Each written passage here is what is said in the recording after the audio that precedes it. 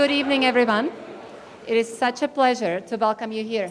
My name is Martina Jileckova, and this is Beth Jarvis. Bev and I are co-chairs of the Community Housing Affordability Collective, or CHAC for short. And as we begin this evening's program, I would like to take a moment to acknowledge that we are on the traditional territories of the people of the Treaty 7 region of southern Alberta, and Calgary is also home to the Métis Nation of Alberta, Region 3. Thank you, Martina, and good evening, everyone.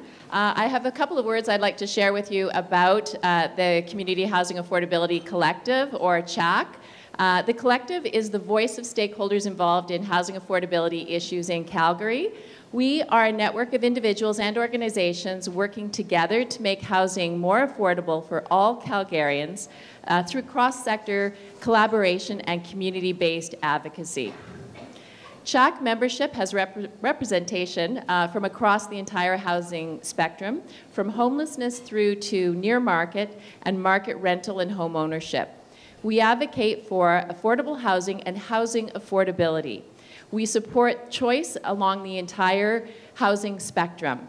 At CHAC, we're advocating to make the city of Calgary more livable for everyone, to ensure that Calgarians are safely and appropriately housed and their lifetime housing needs are met. We do this through working with cross-section of stakeholders and housing providers. CHAC is nonpartisan. We are pro-affordability. Our work is guided through an action plan that includes focused collaborative projects to deliver on 3 key objectives: an integrated approach to housing, a stable and diverse housing mix, and predictable and sustainable funding. One of our key initiatives is the Common Vision Project. In Calgary, approximately 3.6% of our housing supply is affordable rental units. However, we are lagging behind the national average, which is 6%. As some of you may know, in September of this year, CHAC released a common vision for affordable rental housing in Calgary. That vision is to add 15,000 new affordable rental units in Calgary in the next 10 years to achieve the national average. I don't know that I can match your flair with the throwing of the leaves. It's awesome. So I'll try. I stapled my presentation. Anyhow, so the big budget, yeah. So the vision in Calgary, the common vision that we have, is to get to 15,000 affordable rentals in the next 10 years. So it's a big gap. Now, why do we feel we need to bridge this gap? I know that many of you know, but I'll say it again for those who don't. In our city tonight, there's nearly 3,000 people who are sleeping either in homeless shelters or have no roof at all. Calgary also has the lowest proportion of affordable housing or subsidized housing relative to other large municipalities across Canada. We are about half that of national average. We also know that another 17,000 households are housed, but they're at risk of homelessness because they are earning $30,000 or less, so that can be $20,000. And they spend more than 50% of that income on rent. So they're clearly overspending. So not surprisingly, housing affordability challenges in Calgary are concentrated in the lower income households. Now, these numbers can sound daunting. You have 15,000 units that we need to build. We have 17,000 households in what we call core housing need. But despite the magnitude of the challenge, there is good news. In Calgary, the affordable housing sector has the capacity and the expertise to realize development, and that's through collaboration with our private sector partners as well as all 3 orders of government. And it's the collaboration that's what brings us together. That's why tonight is so important.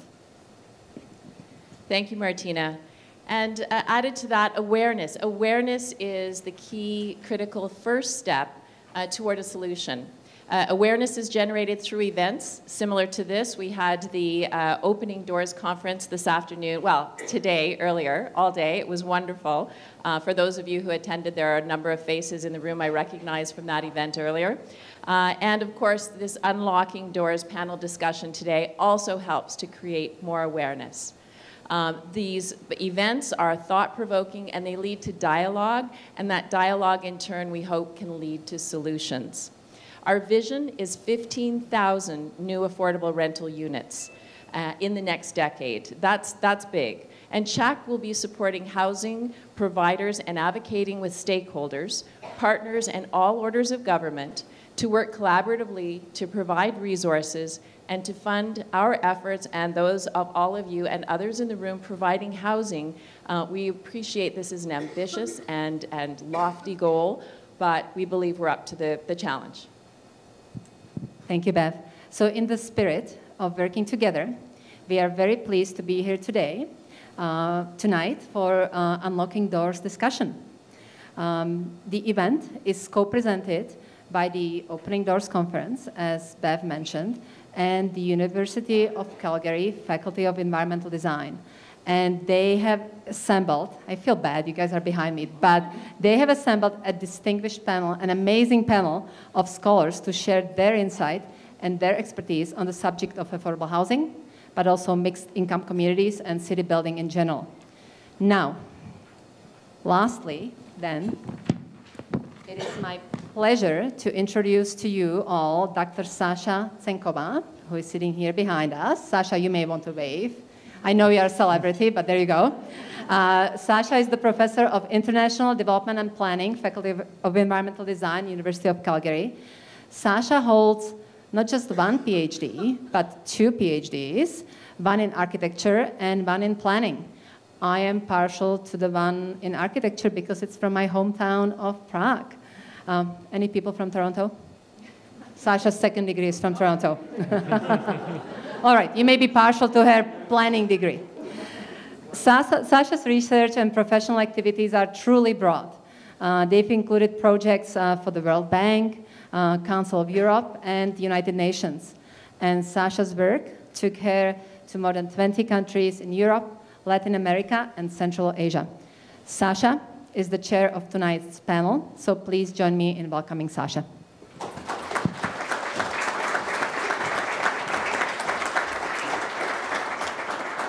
Thank you, Martina.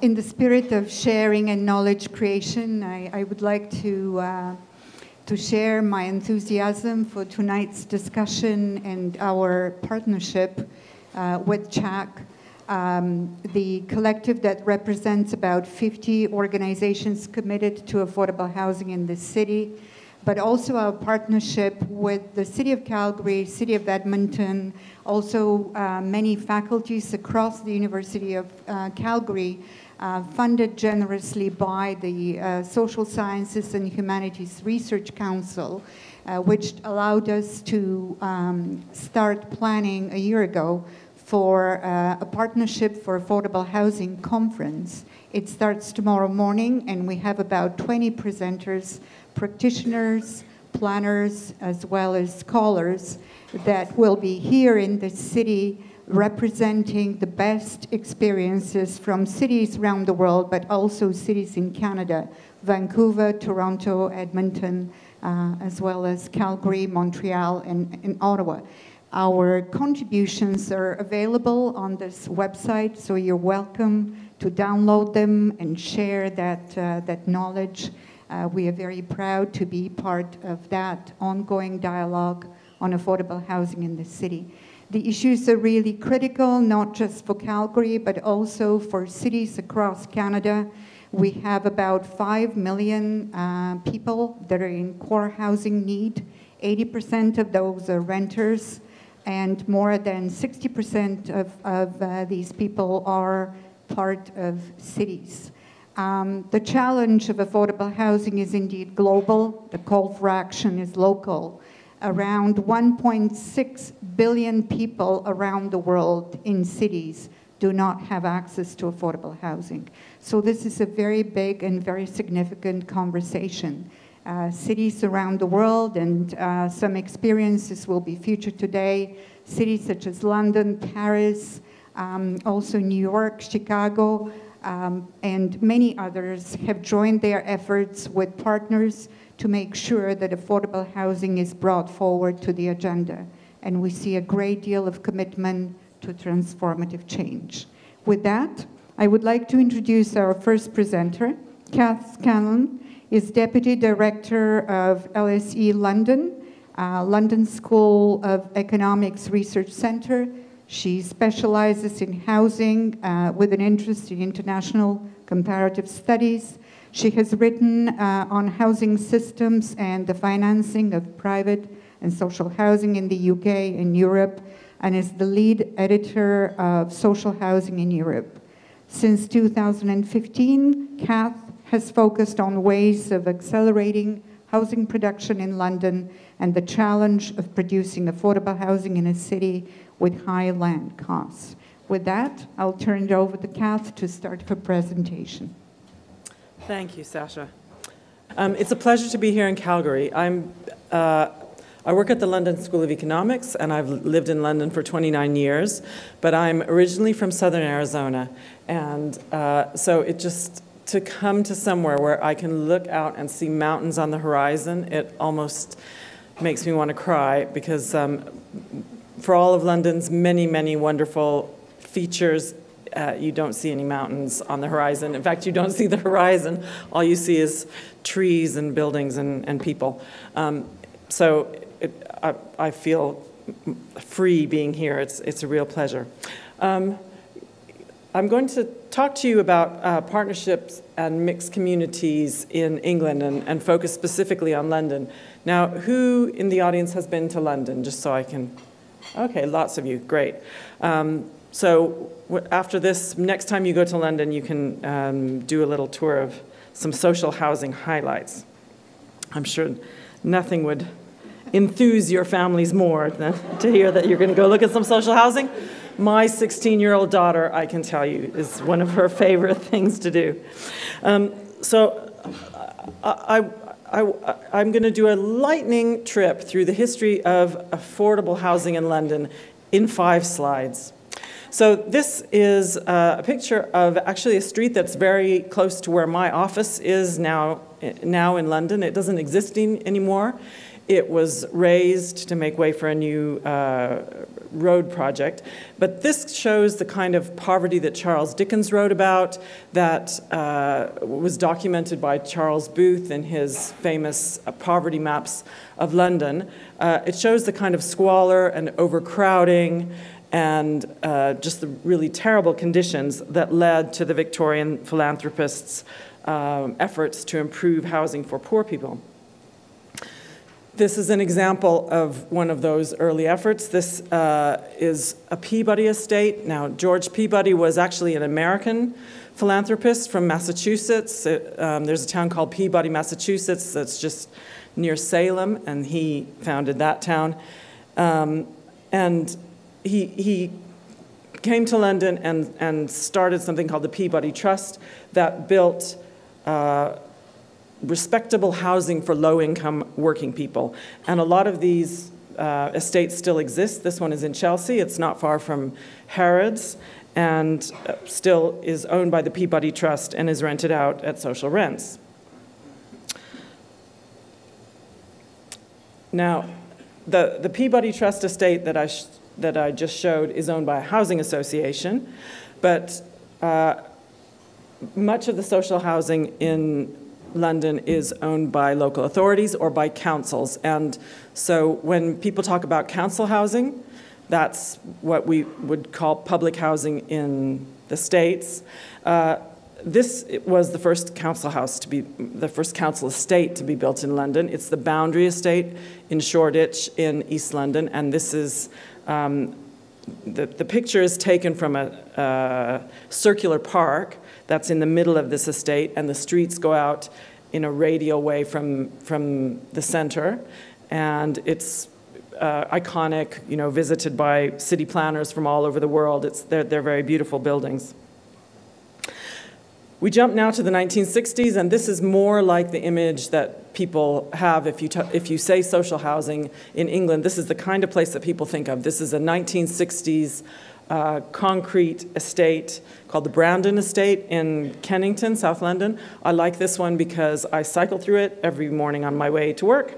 And in the middle of this group of big identical blocks is a statue of a reclining figure by Henry Moore. And the local authorities, in a bit of a they're a little bit worried about it. They don't like having it there because it's worth probably tens of millions of pounds.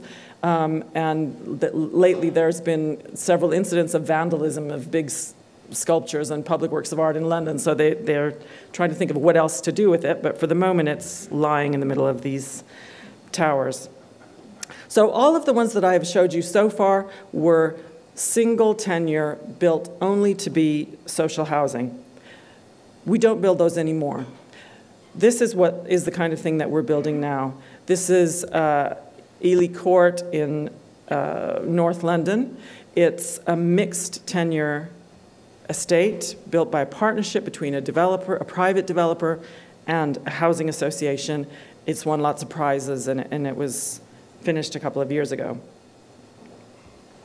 So historically in England, social housing was synonymous with affordable housing. And we heard in the introduction that Calgary has, what was it, 3.5% or 4% of the stock is affordable rented housing. Well, in London, about 25% of the housing stock is rented at social rents. That's a decline over the last 30 years. It used to be more than 30%. Most of this social housing was, in the past, provided by the local authorities on single tenure estates. However, over the last few decades, the system has changed quite a bit. Mrs. Thatcher, you might have heard of her. She was elected in 1979, and one of her main policies in the housing sector was to introduce the right to buy, which gave the tenants of council homes the opportunity to buy their homes at a big discount to the market value. This was not for tenants of housing association homes, just for those who lived in homes that were owned by the local authorities. And many, many people took up this opportunity, and it did lead to more mix on what were formerly single tenure estates. At the same time, she required that, or she suggested that local authorities should think about asking the tenants if they wanted to transfer the stock from the ownership of the local authority to the ownership of a housing association, because she thought that local governments shouldn't be in the business of running housing. So a lot of local authorities did go through this process and simply transfer all of their stock to a housing association. I mean, in a way, it was kind of a transfer in name only, because these housing associations were made up of all of the staff that used to work for the local authority housing department, and they usually, often stayed working in the same buildings and so on. It was just the name of the organization that changed. But formally, legally, they did transfer their stock. Perhaps most importantly, the local authorities used to be the country's biggest house builders. If you look at who built the housing in England and London in the 1960s and the 1970s, the big wave of house building after World War II, most of the housing was built by local authorities. Mrs. Thatcher stopped that completely. She said no more construction by local authorities. So what happens now? Now, most new affordable housing is built by private developers through a process that we call, in shorthand terms, Section 106. That's Section 106 of the Town and Country Planning Act 1990, if you want to look up the details. And it works, it's a form of inclusionary zoning. What happens is that in order to get planning permission to build a new housing scheme, the developer must commit to providing a proportion of those homes as affordable. What proportion is that? Well, the Mayor of London has said that on any scheme with more than 10 units in London, the expectation is that the developer should provide 35% affordable housing. And if it's on public land, on land that's owned by a local authority or a hospital or a prison or something, it should be 50%. But the expectation is that all new residential development should be mixed communities. So those affordable homes that have to be provided through this avenue have to be in the same location. They can't be in another neighborhood or around the corner. And generally the expectation is that you shouldn't be able to tell them apart from the market homes. They should all look the same and so on. Now, of course, new housing is only a tiny amount of the housing stock in London. We're only building less than 1% a year. But even on older estates, mixed communities have evolved over time because of the right to buy. So one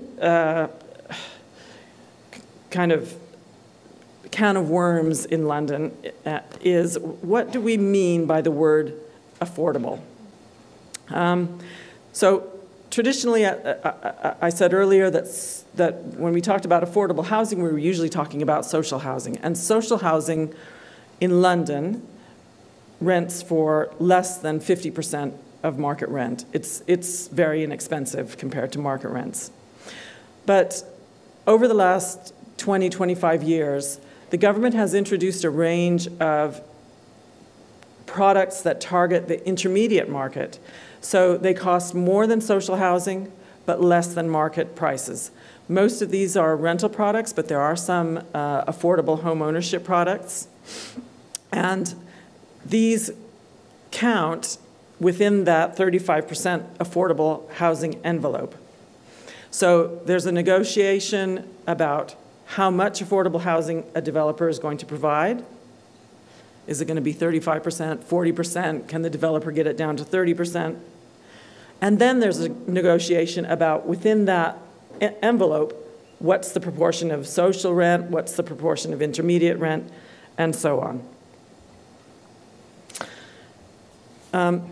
I can talk about that in more detail if you want to hear later, but now I'm going to move on to what Sasha asked me to talk about, was partnership. So I'm going to say something about how partnership is working now in England.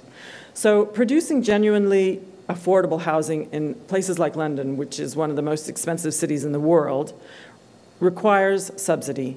That either has to be in the form of money or increasingly in the form of low-cost land. Now, the subsidies for producing affordable housing have been cut and cut in England over the last decades. They're much, much less generous than they used to be. Public sector bodies do have land, but they don't anymore have development expertise. In the 60s and 70s, when local authorities were building huge amounts of housing, they had their own departments of architecture, they had their own builders. All that is gone. Local authorities don't have that capacity in-house anymore. Housing associations do have that capacity, but they need land. So there's the opportunity for partnership. Housing associations are mainly charitable organizations whose mission is to provide housing. But they are very different creatures than the housing associations that you find here. There's been a wave of consolidations in the housing association sector that has created some really enormous players. Clarion is the biggest in England. It owns 125,000 homes across the whole country. Notting Hill Genesis owns 110,000, and it builds over 11,000 homes a year. And if you look at the top 10 house builders in England, 3 or 4 of them are housing associations. So let's quickly look at a few examples of mixed old and new, and then I'll wrap up. Here's an existing estate. This is the Millbank estate in Westminster. This is about 300 yards from the Houses of Parliament. It's a beautiful arts and crafts listed building that was originally public housing and now is about 50% privately owned because of right to buy. And the private flats go on sale for over £1 million each. So those people are living in the same buildings with the social tenants. In Brighton, which is directly south of London on the coast, there's an example of a partnership between a local authority and a housing association called Hyde Housing Association. They created a 50-50 joint venture to acquire a site and build some homes for sub-market rent and shared ownership, with the rents linked to local incomes. The goal is to build 1,000 genuinely affordable homes for local people. They haven't built any yet, but here's an image of what they're planning to build on a former industrial estate in Brighton. I won't talk about that one. Finally, here is an example of something that is existing now. This is some key worker housing built by Thames Valley Housing Association in Surrey. That was, back. That's a partnership between a hospital and a housing association. The hospital needs somewhere for its workers to live because hospital employees are public sector workers in the UK and their salary doesn't vary depending on where they live. And they worked with the housing association to convert some land that they owned into housing that their employees could access. So I'll stop there and I'll hand it over to Sasha.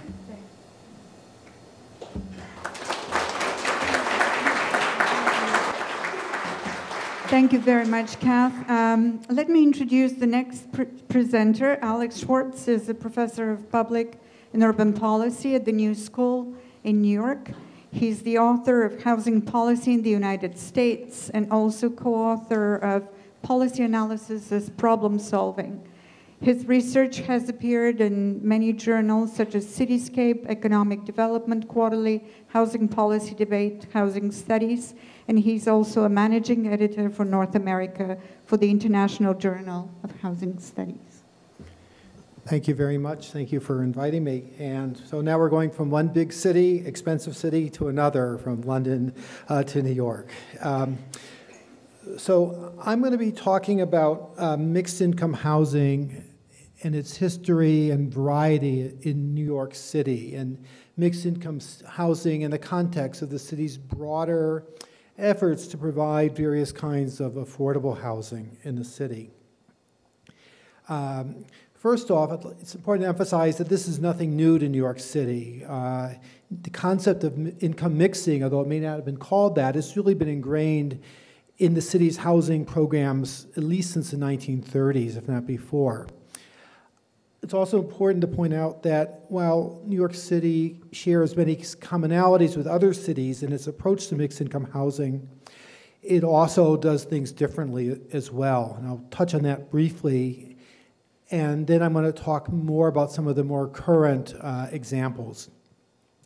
So the key commonalities, I would say, are one, this notion of inclusionary zoning, which Kath already mentioned, the idea of requiring a variety of income groups in a development as a condition for permission to build the housing or as an incentive so that a developer can build more housing than the developer otherwise would.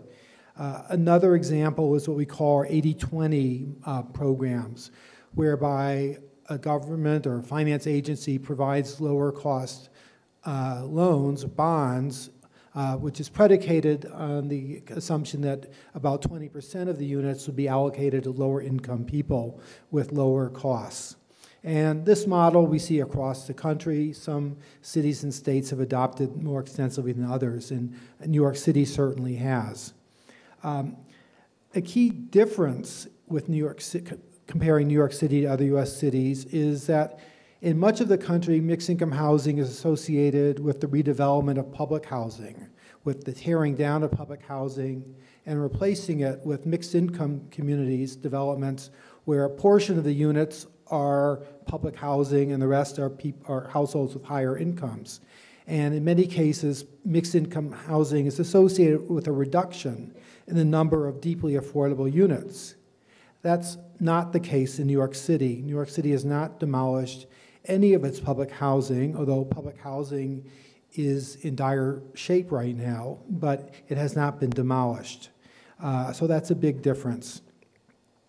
Another difference, which I'm going to emphasize, is that the mixed income housing programs in New York have tended, especially in recent years under the current mayor, to target lower income households or households with lower incomes than is usually the case with other mixed income programs.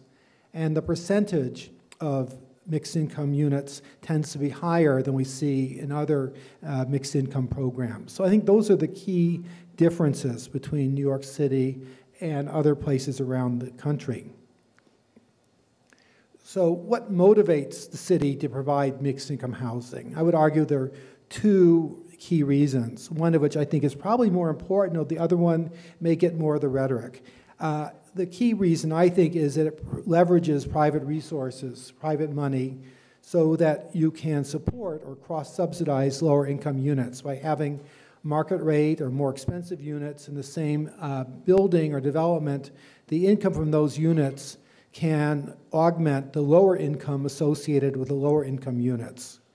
And without that income from the higher income units, it would not be possible to provide housing for the lower income families unless you had more direct government subsidy. And the other motivation, of course, is the idea of creating mixed income communities and the variety of benefits that is said to be associated with that. And I believe Mark will probably talk more about that. Some of the developers of mixed income housing in New York are very firm believers in the virtues of creating mixed income communities, although the evidence of that, I think, is mixed, and we'll talk more about that later. So briefly, the key sort of legacies or the earlier forms of mixed income housing in New York City, I think the most important example perhaps is public housing, where in the rest of the country it's associated with housing for the least well-off, as associated with extreme concentrations of poverty. In New York, until relatively recently, the city has always made an effort to include working families, people with earnings, people with higher incomes, along with very low-income families, people on public assistance of various kinds. Many years ago, I was involved in a study looking at what was then considered to be gentrification in Harlem. This is in the early 80s.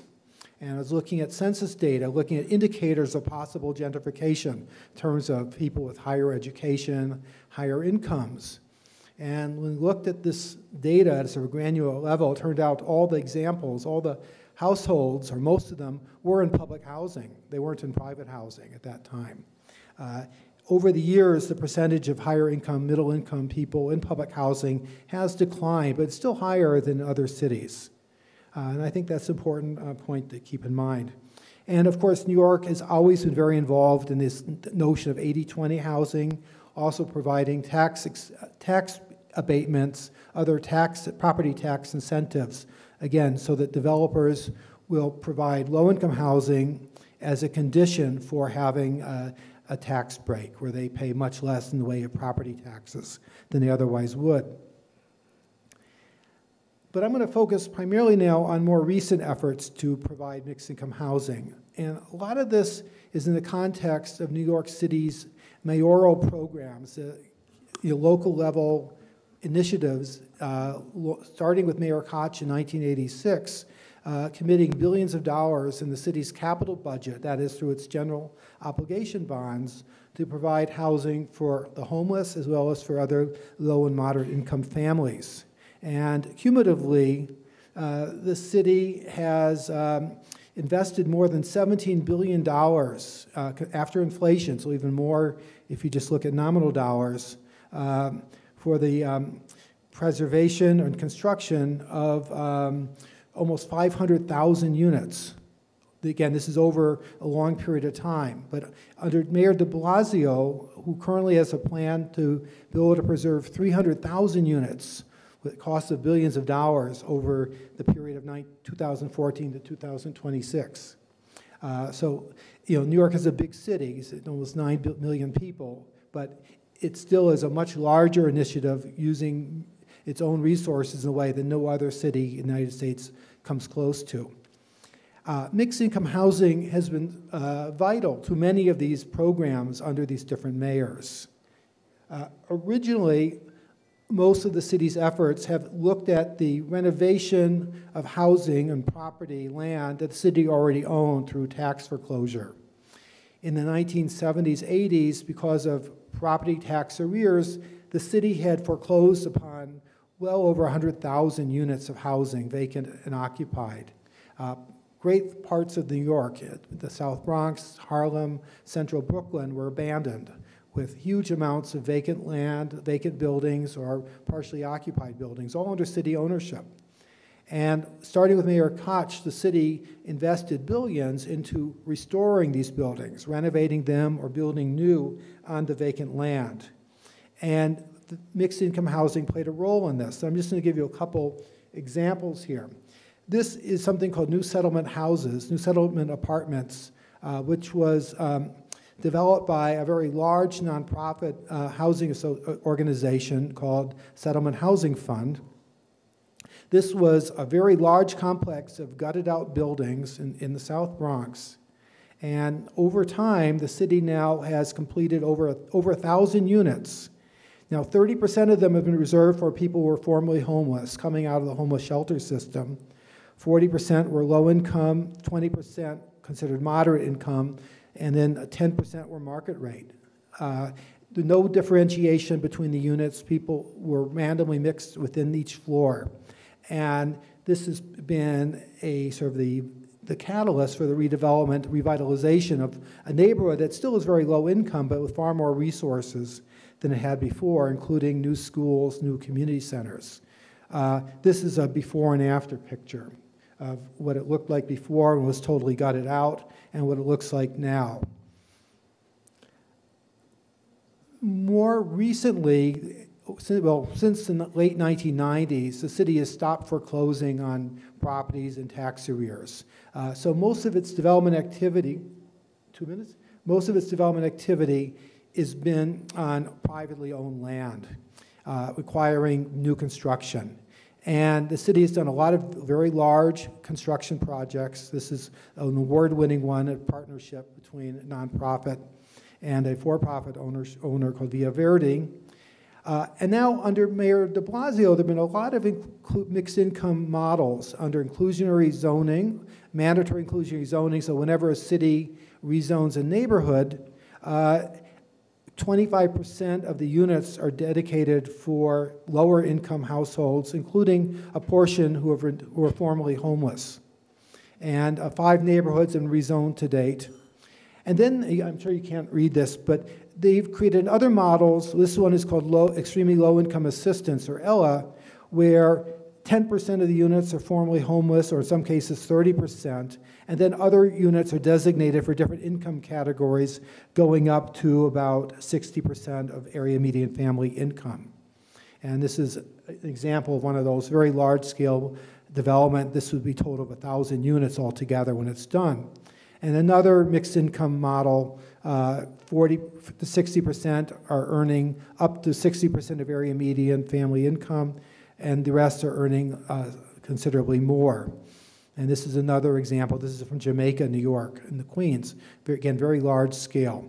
So briefly, there's a lot of controversy and criticism with these programs. One is concern about segregation and stigma, that even though it's mixed income, the households aren't always intermixing or living together. There was a controversy for a while about poor doors, or the lower income people had to go into a separate entrance. And with the rezoning, there's been concerns about gentrification, that the change in the physical fabric of the neighborhood is going to increase overall costs, make landlords want to evict existing low-income tenants. And there's other concerns that the low-income units really are not affordable to the lowest income people in these neighborhoods. I think I have to stop there, and we're happy to talk more questions. Thank you.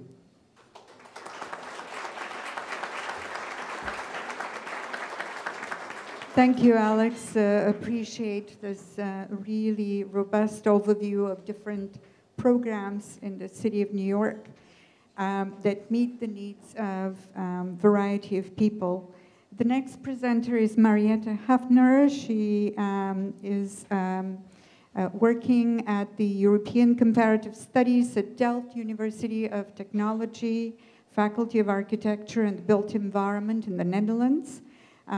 Marietta Haffner is a housing economist with more than 25 years of experience and active leadership in European comparative studies at Delft Institute of Technology. Her research interests include financial and economic aspects of housing, housing policy. She's also a research fellow at Cambridge University in UK and the RMIT in Melbourne, Australia.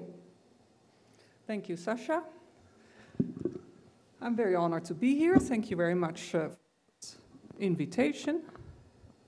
It's always very nice to exchange experiences. It turns out that countries are very different. So as you will see about the Netherlands also, I was asked to talk about mixing neighborhoods, since I don't really have mixed projects about the Netherlands. When I was thinking about the topic, I was thinking there were a number of aspects. One of them is policy, of course, which is the second item I will be discussing. But the first one is our big social rental sector, so I will start with that one. And both of these elements have been changing more recently, so there's a big question mark for the future about mixing neighborhoods. The large social rental sector. It started in 1901 with the housing law. The Netherlands determined that social housing would be provided by not-profit landlords or investors. So that's what's called social in the Netherlands. Non-profit organizations have as legal status not public, but they are private, registered, or licensed organizations with a public task. And this public task has changed in time. They operate within the government framework in the interest of housing, and when they make any profits, they are to be reinvested in housing. In the beginning, they were like an extension of government. Actually, they didn't have much freedom. In due course, say towards the 1990s, I'm taking a few big steps, they moved from arm's length organization towards social entrepreneurs. They got more freedom, also more financial freedom, and towards a revolving fund model. So they had to work without subsidization. They had to sell dwellings if they wanted to build new social rental dwellings.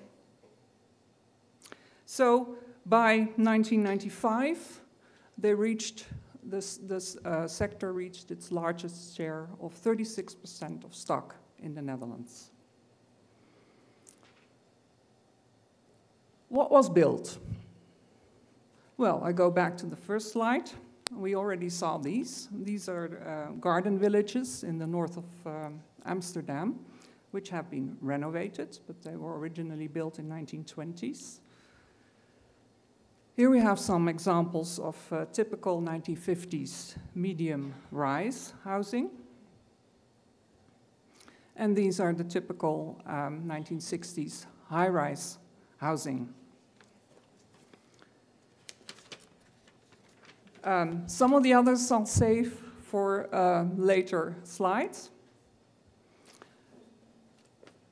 Getting back to the social landlords and their public responsibilities, they changed in time as well. So for instance, they have to improve the quality of the dwelling stock. They have to involve tenants in their policy making. For instance, if they want to renovate housing, they need to have 70% of tenants agreeing that the landlord will renovate housing and will increase rents. But the more important ones in relationship to the topic of mixing neighborhoods are the first one, housing lower income households, and the last one, stimulating the livability of neighborhoods. The first one, about housing lower income households, in principle was an aim, but there was never an income limit until 2012. So the usual thing was, once you turned 18, you would register for a housing association, and once your turn came along, you would get an offer. So in that way, let's say neighborhoods got mixed, because not everybody had a low income in a certain neighborhood, and once your income rose, you didn't have to leave your housing, you just stayed. The other one is newer, stimulating livability of neighborhoods, which became a task in 1979 of housing associations, and they did that by allocation policies, for instance, according to lifestyle or according to income. If some neighborhoods needed stronger income groups, the choice was made for that.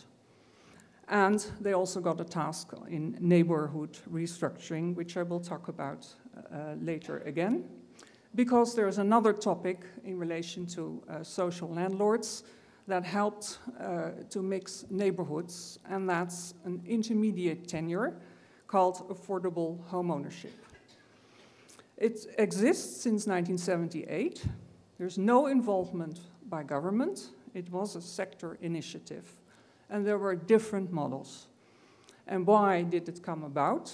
At the end of the 70s, homeownership became really expensive, house prices started rising, and therefore this initiative was taken as one of the reasons. Renewed interest in the 1990s. Again, homeownership became more expensive. On the other hand, not everyone could access social renting. So the social landlords tried to introduce a scheme that allowed for cheaper homeownership. It was a lower risk homeownership because when you bought the dwelling as a tenant or anybody against a lower price than the market price, when you wanted to sell it again, you had to resell it to the social landlord, and you shared capital gains and losses. So because of that, the price was lower. Why would the social landlord do such a policy? First, the asset management policy, as I explained, they had to operate as a revolving fund, meaning they had to get revenues next to rent revenues. They could get revenues by selling the houses in these schemes, and they could buy them back later when they were resold, and they could then again think about whether it should be a social rental dwelling or whether it could be resold again to a next tenant. And it would help them mix neighborhoods, because people buying dwellings were a little better off. Well, that was the social rental landlords that had a big role in mixing neighborhoods in the Netherlands. But next to that, there were also policies.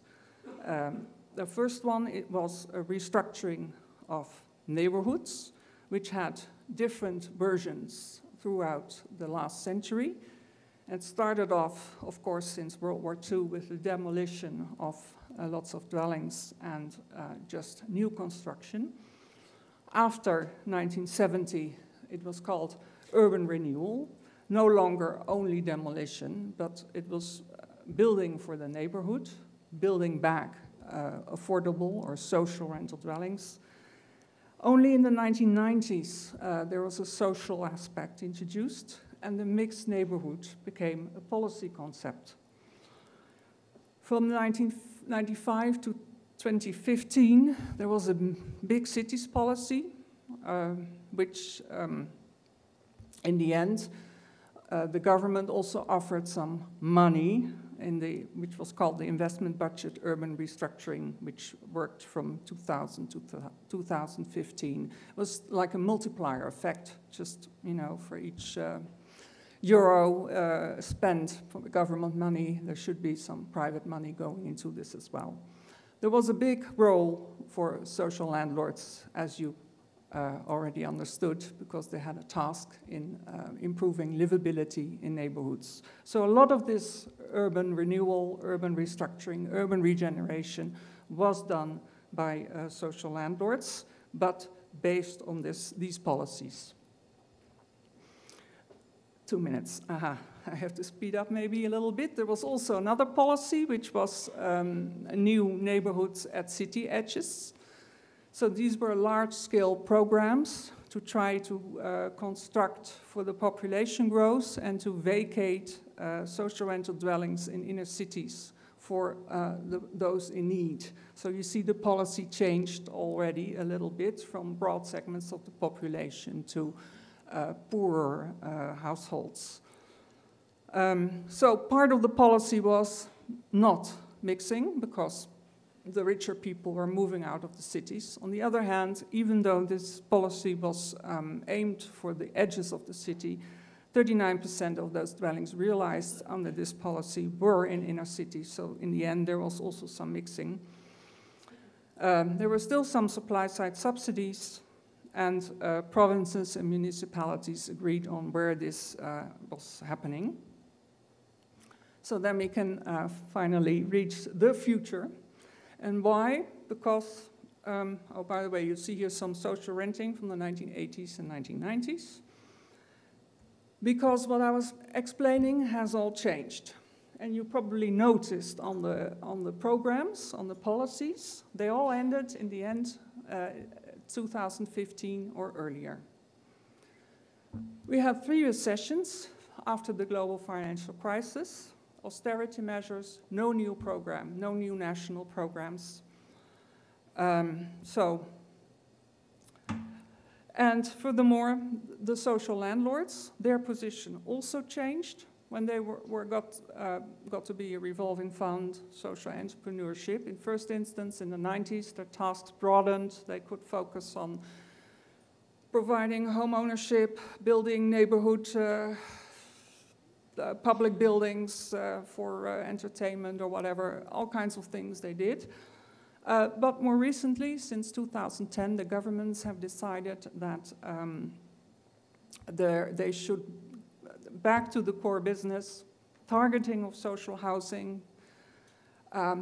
They got less autonomy, less financial autonomy. The sector has already decreased. It is still 30% on average national, but it used to be 36%. So the policies have already been working. And a third player, the municipalities, they've never had enough funds. Yes, I should finish. Never had enough funds to do any of this. They were dependent on national governments. So yeah, at the moment, there are discussions going on what the future will be. Disadvantaged neighborhoods are increasing again. And there are different streams. Should we counter this, or should we control negative effects of segregation and these kind of developments? Questions about these for later. Thank you very much.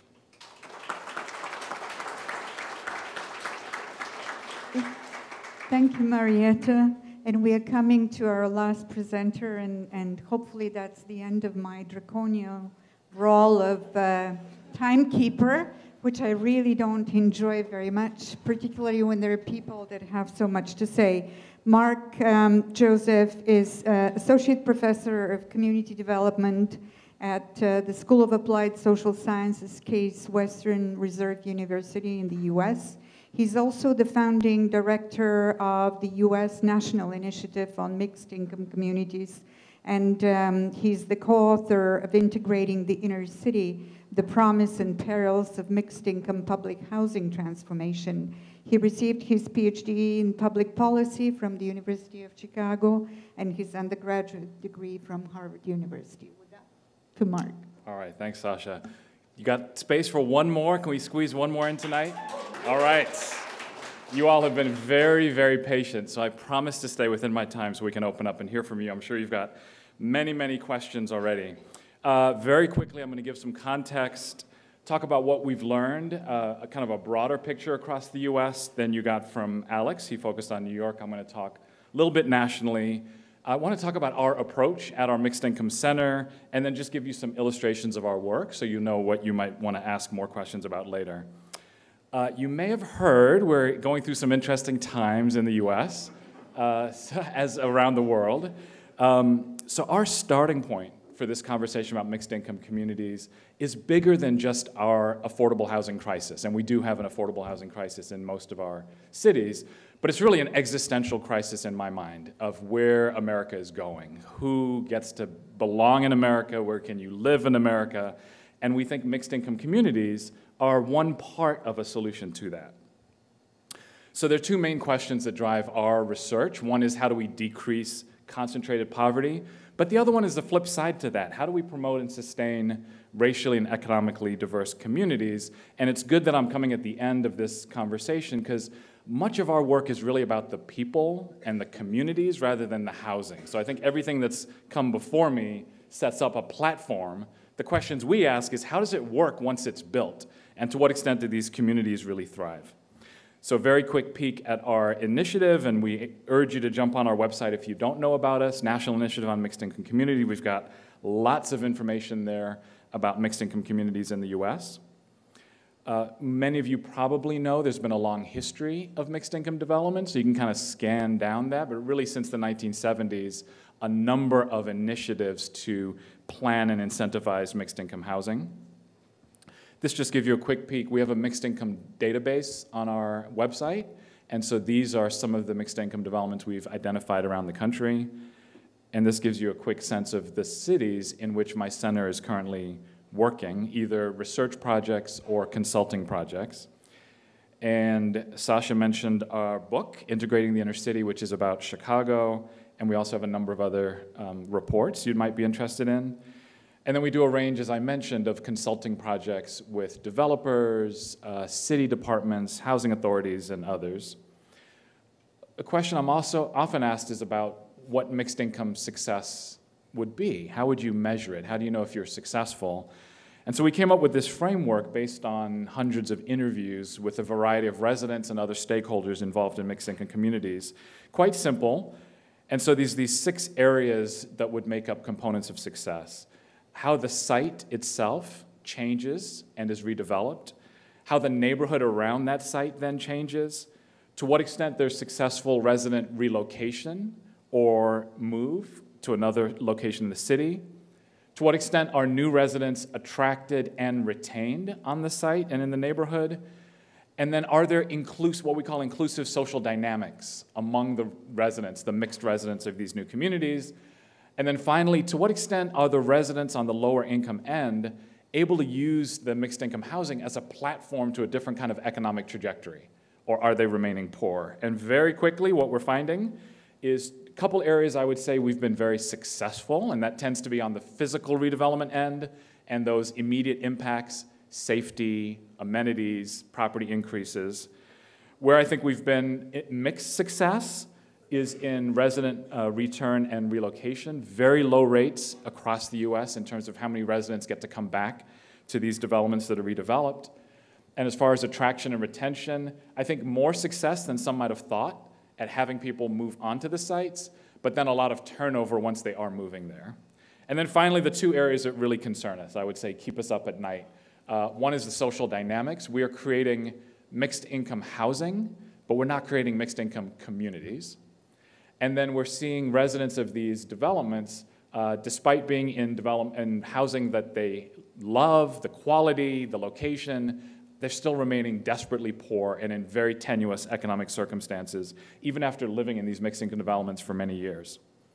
So I think what that leads to is the housing for us is just the beginning. Even though it's complicated in and of itself to get that, you really need to think about issues of belonging and voice and connection, and then think about what kind of strategies you'll have for economic mobility and the creation of jobs and job access. So a number of implications then. Affordable housing is critical but not sufficient. Much earlier and proactive thinking about the post-occupancy phase. We find that developers tend to take it step by step, and we think they need to be thinking about further stages down the line earlier. Far more vigilant and intentional about promoting inclusion beyond just resident integration, and shifting of what we call the operating culture of a place from one of fear to one of aspiration, and from one of silos and siloed action and siloed kind of hunkering down, in the words of Robert Putnam, to synergy and connection. Much greater focus, as I said, on education and economic mobility as a part of the strategy, not something that will kind of take care of itself. And then we really think that the front line of this work are the property managers, and that there's far too little attention on the property management industry and property management roles as a part of successful mixed income communities. So at our research center, we teamed up with folks from a group called Trusted Space Partners, and I encourage you to Google them. They are wizards of community building.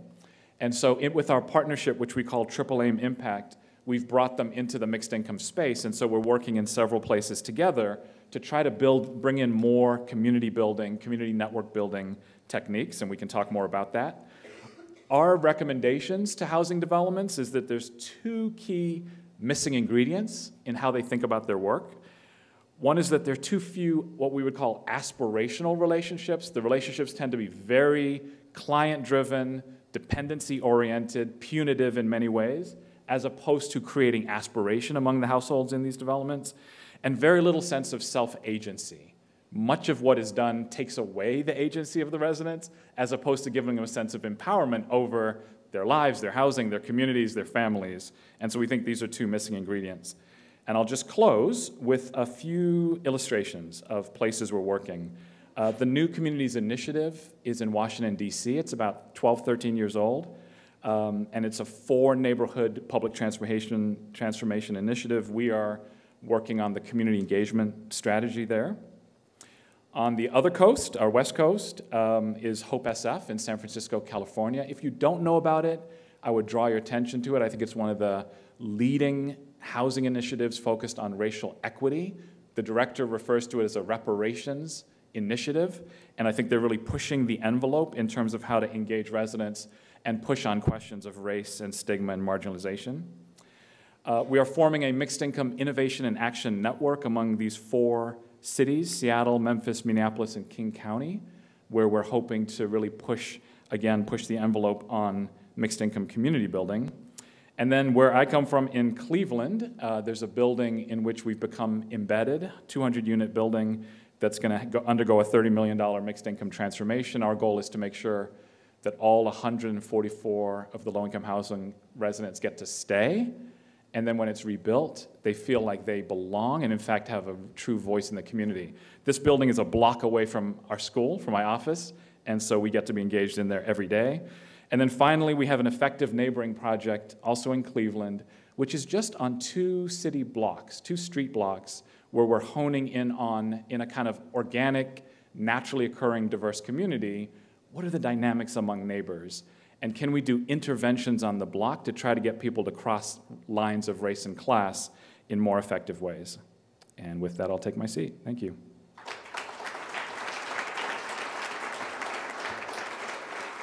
Thank you. Thank you very much, Mark. This made my job so much easier, indeed. Now we are going to open the session for questions from the audience. I think we had the privilege of hearing great narratives about a strong legacy of social housing and indeed affordable rental housing provision in some of the greatest cities in the world, New York, London, Amsterdam, but also the importance of inclusionary development inclusive housing, the importance of community building, because it's not just about homes, but it's also about people and making places. So I hope that with that introduction, you would have a number of questions that we could address through our panelists. So we would move the mics in sort of a cluster-based strategy, because we have only 2 mics, I think. So there's a lot of sharing that needs to happen and collaboration. So please, people, do collaborate. So do I see hands for some questions? Oh, hi. This is Jay from OpenGate. So I actually have a question for Alex. So as New York City becomes one of Amazon's headquarters to, what kind of impact does it have on the local affordable housing? What kind of challenges you see, or what kind of opportunities you see?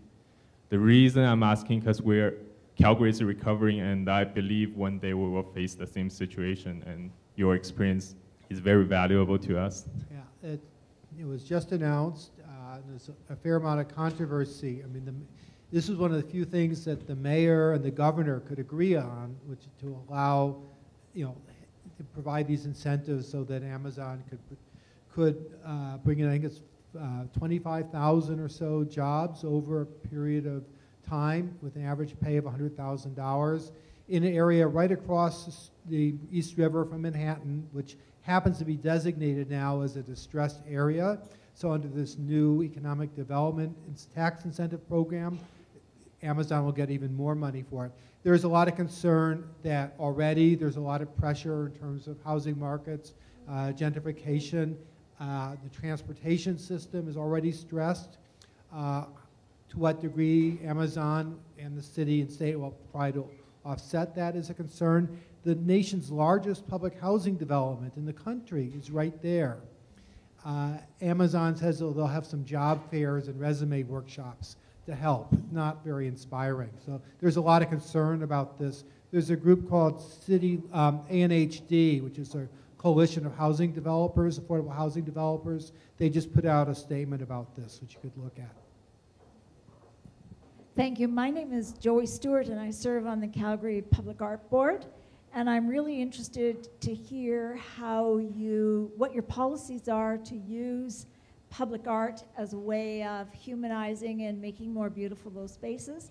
And I'm also very curious about what you do with play spaces, because my dream is that kids that live in rich neighborhoods or in more affluent neighborhoods, if they could see that poor children had playgrounds that were way better than theirs, it would be a marvelous way of integrating those communities and letting those children get to know each other.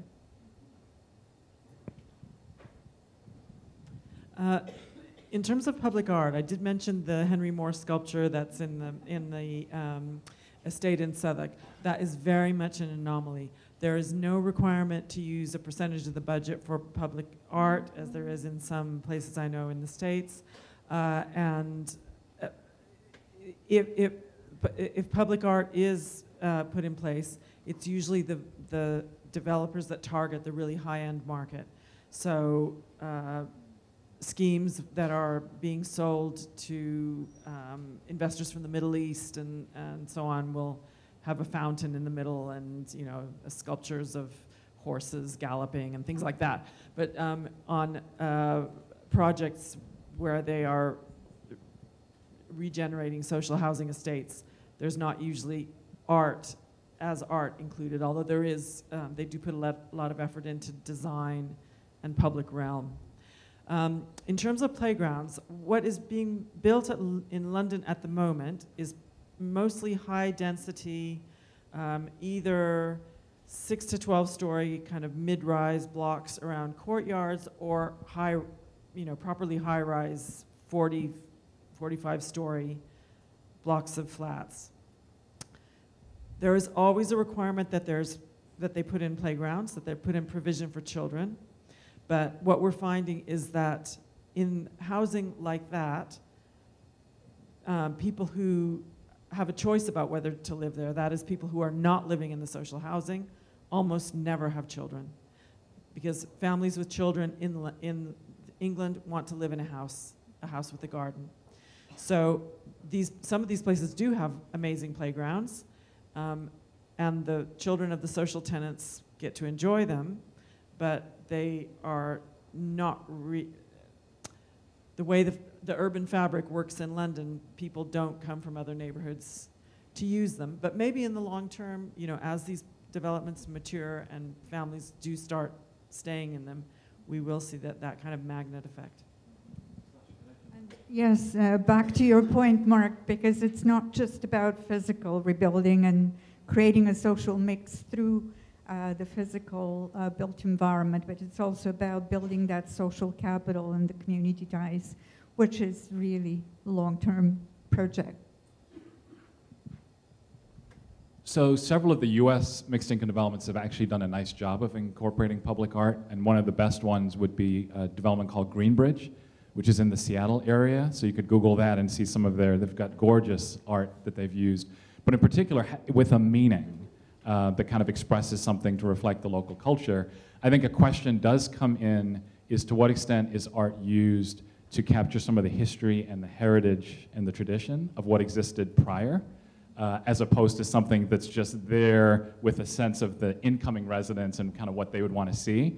So on that note, I was actually having a debate with my wife last night because I was at a community meeting in a public housing development in Cleveland, and they discovered a couple decades ago this 1940s era art, work progress administration art, which are these images of labor and engineering and technology. The problem is it's all white people.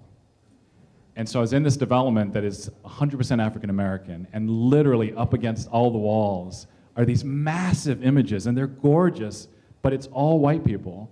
And what's interesting to me is I don't think many people just even think about it. It's just part of the fabric. I mean, I think of the kids going up there. So when I told my wife about it, I showed her a photo. She's like, you have to say something. You have to call the CEO. You have to do something. It's like, I mean, it's so far beyond that. One other quick point about amenities on site that kind of could bring people onto the site. I think it's an excellent idea. And you actually have here in Canada the best example, I talk about it all the time, of an amenity on a mixed income site that draws people to it. I'm wondering if anyone knows what that is and where that might be. It's in Toronto. And what's the amenity? The Aquatic Center. So Regent Park in Toronto has the best aquatic center in the entire metropolitan area that draws people from all over. And I think that's something that mixed income communities should do more and more of, is think about ways to integrate the site that way. And it's free. And it's free. Regent Park is one of the challenging stories of redeveloping the housing estates and the tower blocks. Indeed, with a fine mix of projects, but also different housing partnerships that have set the tone for neighborhood redevelopment and city building. Other questions? Oh, at the back? Okay. Hi, thank you for, I think, both a geographic and a spatial, time-wise perspective of affordable housing. And this is probably something across the panel. Have you observed sort of any cultural, I'd say, context or readiness about maintaining affordability and arguably dignity of mixed income spaces over time?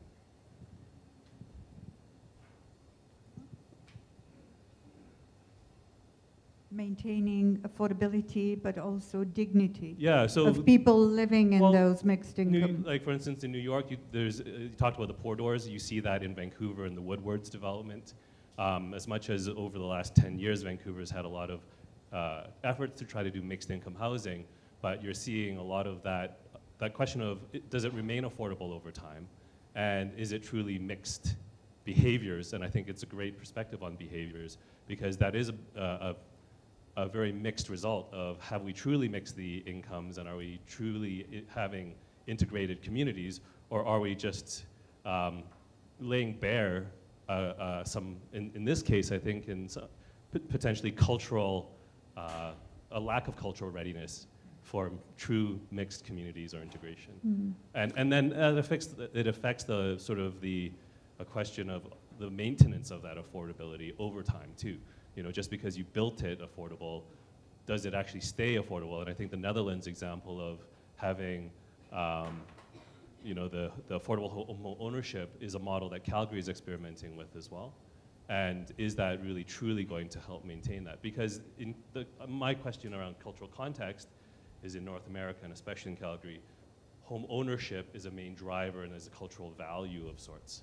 And so the maintenance of affordability over time is questioned. I think that a lot of the presenters did talk about mixed income projects where indeed a critical share of the housing is maintained as affordable. So it's either socially owned or under a policy regime that ensures that it will become affordable also in the future. But there are also a number of subsidies that travel with people, allowing them to stay in that place and still continue to pay either 25 or 30% of their income in rent. But the cultural aspect is something that is interesting to address. So any?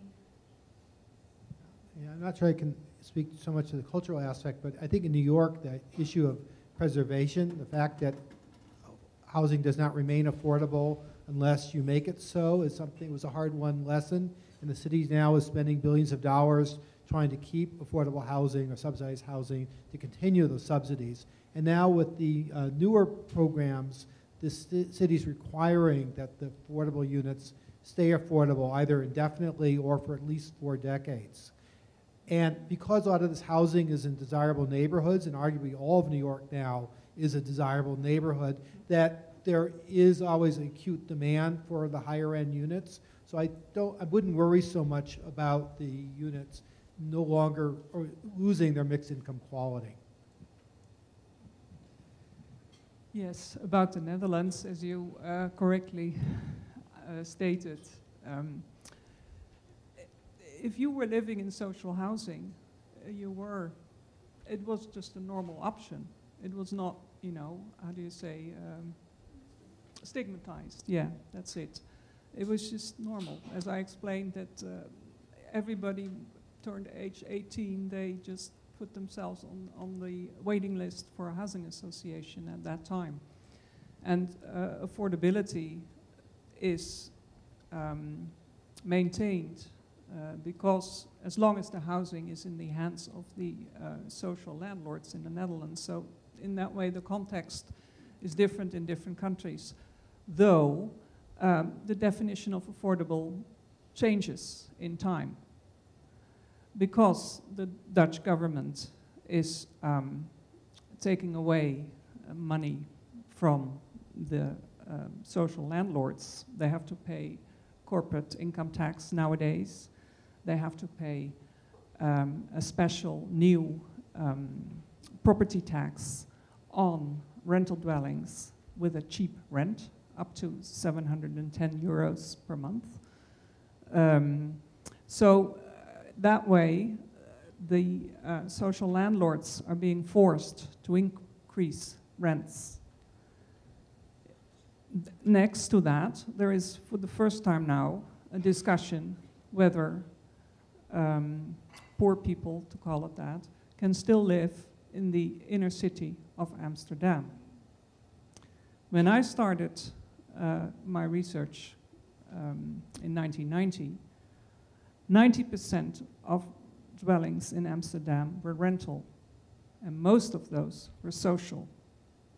So when you were looking at maps and the distribution of rent levels, they would be high in Brussels, they would be high in London, they would be high in Paris, but they would be low in Amsterdam, the capital city of the Netherlands. So this is changing. We're following other countries, and the question is, how much leeway will housing associations or social landlords still have in the Netherlands in the future? And how, if certain neighborhoods is their ownership, and they are to allocate 90% of dwellings to low-income households. Yeah, so things are changing, but in the past, it was dignified, and it was insured if you were living in social renting, because also rental contracts were indefinite. They still are, in principle. So you cannot be kicked out, in general. Thank you. Just a quick word on culture, because I appreciate you putting it on the table. I think it's a critical component of how we think about these communities. There's a couple directions you could go. One is this question of kind of culture as stigma, right? Assumptions about particular groups, and this we have a massive problem with in the US. There's stigma about public housing residents, there's stigma about residents of color, there's stigma about renters. And so for us, mixed tenure is actually a real challenge because the homeowners would assume that all those other renters in the community don't have a stake in the community, right? They don't think or care about the community as much as they do. So you have all these levels of kind of cultural issues on the one hand. But I want to come back to what I named in my presentation, what we talk about as operating culture, right? What is the way things work in a place? And how do we give attention to that? Whether it's simply a building or a floor or a public space. And we think there needs to be much more attention, and very often we think about what residents will bring to that and the culture they'll bring. But what we're finding is it's incredibly important to think about the staff, the professionals, the property managers, the maintenance folks, the school principal, right? What culture are they bringing to the way things work, the way they interact with the residents, the way they interact with community members? So we're seeing that as a point of leverage if we can kind of elevate the discussion around that kind of culture. Hi everyone. My name is Sid. I sit on the Beltline Urban Development Committee, which is a small, not a small neighborhood, which is like the densest neighborhood in the city, just south of downtown and west of here. First of all, thank you so much for putting up such beautiful presentations. It was really nice listening to every single one of you. My question comes from studying like the best practices in the housing affordability sector across the world. And one name that kind of stands out from everybody else is Singapore. The city-state has virtually no homelessness, and despite extraordinary expense that comes with living in a city-state like that, the housing affordability is so much better as compared to similar cities such as London and Hong Kong and Amsterdam and New York City. Despite like I said, being so expensive, 80% of the population, the permanent residents own their homes, and there's other factors that come into play. The state ensures that there's racial cohesion. It ensures that there are quotas, in every single building, so everyone cannot just no one can just pick up their stuff and just grab their stuff and go, start living somewhere. There has to be a certain, quotas of races that live in those buildings. So my question is, why hasn't the West kind of taken up on that matter, and why aren't we taking those best practices and doing something like that here? And what could be the possible challenges that would come with implementing a system like that?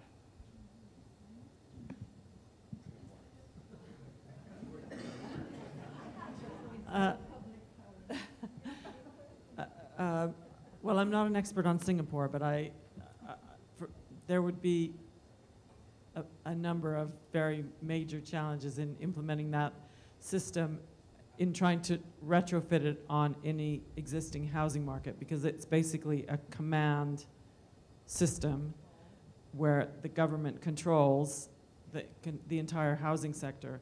So to bolt that onto a system where you have individual decision makers operating in a market, individual landowners deciding whether to sell their land or not, whether to develop it or not, I mean, it would basically be a revolution. You could start it from the beginning if you bought your own island and wanted to create a country, but to do it in a system that's already there, I think would not be feasible. And also Singapore is exceptional nation state. The average height of a residential building is 57 stories, which is higher than the Bow. And indeed, this command and control, extensively subsidized and carefully monitored, to the point where indeed the mix of people from the point of ethnicity, race, but also income is controlled on a building level. A fascinating story, but indeed very, very difficult to even implement in a place that is somewhat similar, or used to have a similar system, Hong Kong. But an inspiring lesson for all of us in terms of creating that inclusive community of people that share this common asset in the city, and indeed the public space, and also a number of opportunities that Singapore provides. Another question? Steve? Yeah. Steve Pomeroy from Carleton University.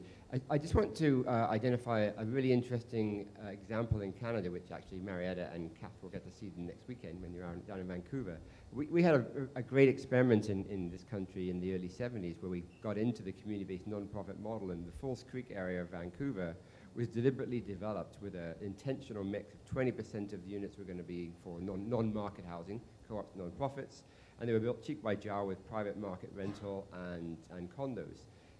5 years into that experiment, there was a post-occupancy evaluation study that looked at the integration and interaction of the different residents of the different tenures. And they found that the people that lived in the market rental and the condo units had a very large social network, and they would get in their car and go and visit their friends in West Vancouver and Kerrisdale and other parts of Vancouver and play in those playgrounds over there. And the residents of the non-market housing would all actually stay in the immediate neighborhood, so never the two did meet, even though you had playgrounds, you had public realm, you had public space.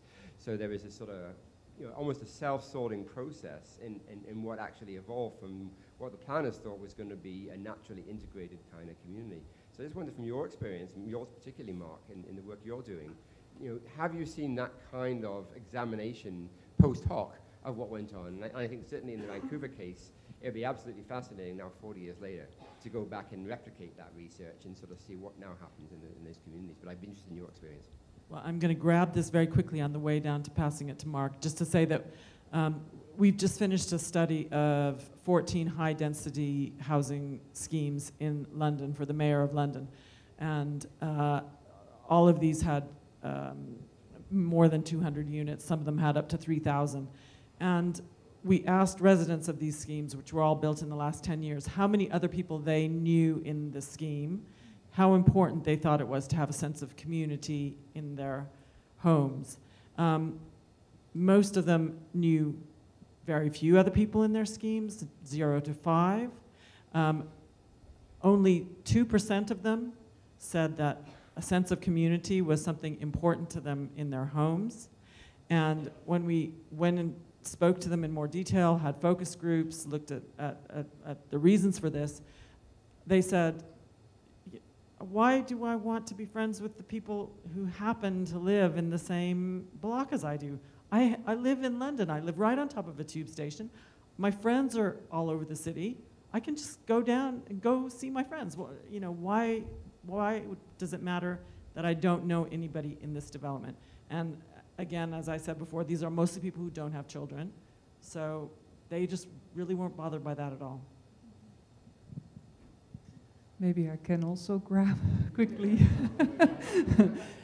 I didn't do a research project myself, but I did read about research results in the Netherlands. And generally, apparently, the result seems to be that the neighborhood gets better, but the intercommunication between groups does not. Yeah, no, there's a burgeoning amount of research now looking at post-occupancy, and it does find all the same. The reason we have an effective neighboring project in Cleveland is because we believe the art of neighboring has been lost. And so we're really trying to put, how intentional do you have to be to get people to neighbor and to have it kind of stick? Again, what's been interesting to us as we've kind of studied and watched these developments, several of them now post-occupancy, is just how instinctive this sense of us versus them is. And so even in those developments where you have a developer or property manager who's rather innovative, is kind of holding activities. I remember coming to an interview in a higher income resident's home, and it was the day that there was this back to school barbecue coming up that the property manager had put together. And obviously was intended on their part for the entire community, something that was going to intentionally bring people together. So I went to visit with this higher income resident, and she said, oh, mixed income, yeah, you know, I got this flyer under my door for this back to school barbecue that was mistakenly put under my door. And she said, because that's for them. And so I was able to ask her, well, what about this flyer makes you think it's not for you? In fact, you have kids. They're going back to school. You eat. Like, what? But she was just, and she couldn't. Then it was kind of like took her aback. But there was just something she assumed because it was programmed, I guess. It felt servicey in a way that it was odd that someone would do that, so that must be for them. And you hear that kind of in both directions. And so again, you saw the work that we've jumped into with our consulting partners is just how much you have to kind of intervene and go overboard to make it clear that this is a community where all of us are expected to be engaged and come out to these types of events. But you really have to go overboard to do it. Just add a couple points to that briefly. You know, I think there's a lot of variation in mixed income housing in terms of the levels of income, race, family type, and you can find examples of interaction among people of different income groups, but it isn't everywhere. I think if you have families with children, they're more likely to have it than if you have single young professionals and families with children. And I think if you have like this 80-20 model where you have a small number of lower income people and 80% are higher income, you're less likely to see it, but it can be done, it has been done, but usually has to be intentional on the part of the management and the staff. Thank you. A last question, perhaps? Thank you, panel, for all the presentations. My name is Mohammed. I'm an architect. And I'm just curious on your view on what do you think is a more successful approach for affordable housing when a building is already existing and it's going through a renovation or retrofit, or if it's through newer developments and through new policies of these inclusion zonings?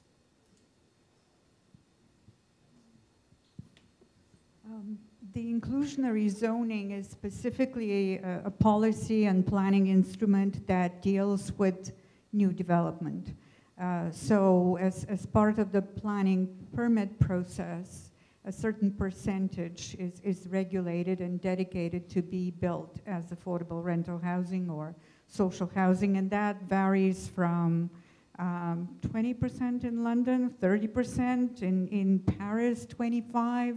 In some places, like Singapore, it goes up to 95%.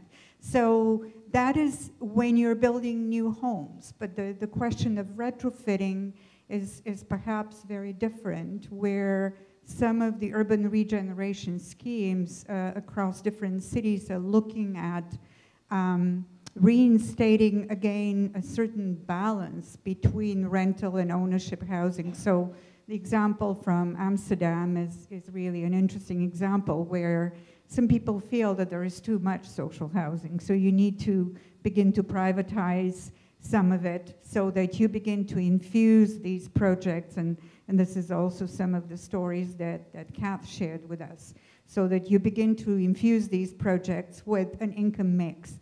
It's kind of social engineering encapsulated in the built form. Difficult to manage, as Mark pointed out, and also Alex.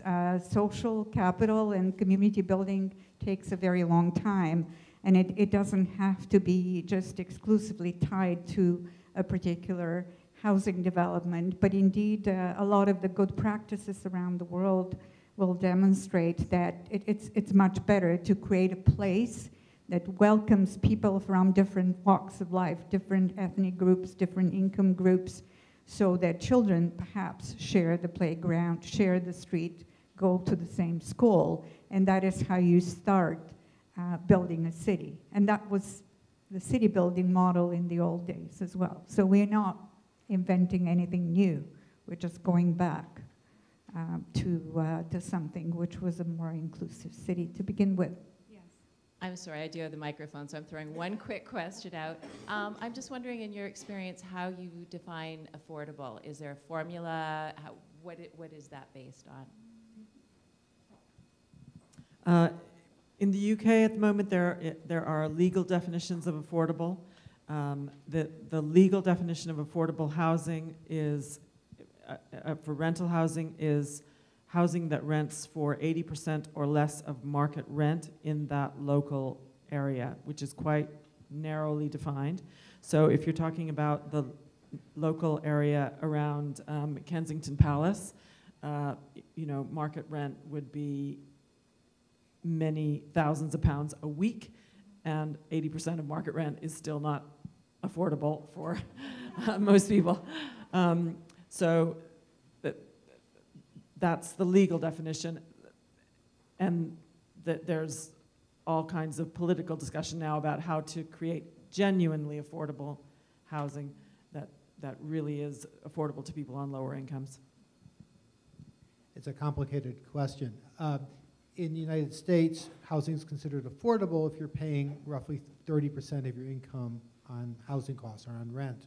But in terms of the incomes that are targeted for affordable housing, that varies. With the largest supply-side program in the United States, the low-income housing tax credit, the targeted income is 60% of area median family income, which for a family of four translates to about $62,000, and that's considered affordable. There are many people who earn much less than that and cannot afford to live in this so-called affordable housing unless they have additional subsidies. People in public housing or with vouchers, the incomes are much lower, but there's very little growth in those programs. Yes, a complicated question. You can measure it in different ways. In my opinion, you should look at the whole package of, something like a basic income should be a starting point, and then you, as a society, you determine what should be in such a package and what people should then be able to pay. It's always a subjective matter. But then you have different instruments, like for instance in the Netherlands, most of the rental stock is still rent controlled. Even if the owner is private, it's not only social stock. So any housing up until the limit of 710 euros per month, which is still about 80% of rental stock, is rent controlled. Politically, each year the government takes a decision how much rents go up. Next to that, there are also housing allowances, which is something like a housing benefit or that people can get, and those formulas are somehow based on a percentage of income, and also taking into account whether you're retired or not and your family composition. So my understanding is that it used to be 20% when the housing allowances were introduced in the Netherlands, and meanwhile it's about 30%. In the mortgage market, there also the 30% is being used as like a benchmark. But obviously, I mean, a one-person household can more easily pay 30% than a five-person household with the same income. So, but yeah. Oh, okay. I think that is the end of our public debate today. I would like to thank the panelists for their excellent presentations and also a very, very engaging discussion that followed. Thank you to all of you.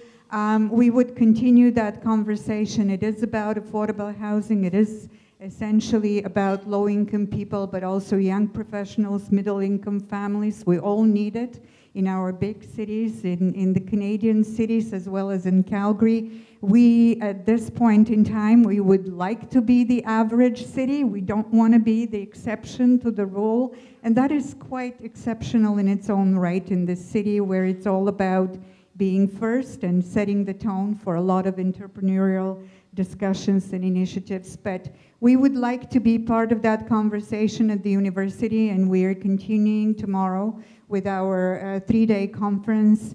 It's a smaller circle indeed of about 60 people, but we are very, very much committed to sharing our knowledge, understanding, and our research, and to help you all out there in practice and in the world making a difference. Thank you very much. Thank you.